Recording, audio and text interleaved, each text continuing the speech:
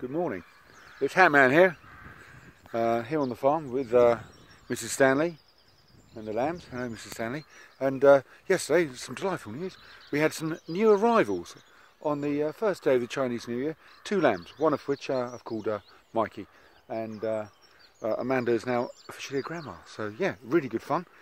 And yesterday some celebrations continued, not only with the birth of some new ones, but also we went for a Chinese meal at the local pub called the Greyhound.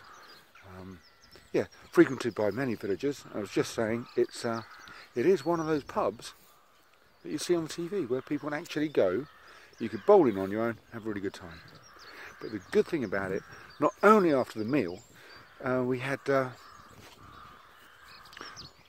fancy dress party. It was amazing, and I was there to greet people because I was a new person, and they were all coming in. We had a Batman, we had a Superman, we had a Joker, we had a couple of centurions. Thank you to the local monastery for lending us the monks. Yeah, all very good fun. And then, oh, I can believe it. Just towards I gave up after this. 2 guys arrived, knocked on the door, opened it up, hello. I looked them up and down, and there was one of them. He's got a dildo on the middle of his nose.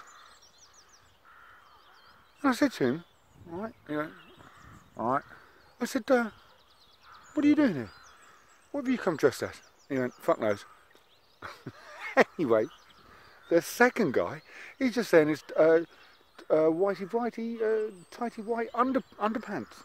Just, you know, briefs and the Y shapes, and I looked him up and down. He had nothing else on. I said, what about you? And he said, I've just come in my pants. HATMAN out.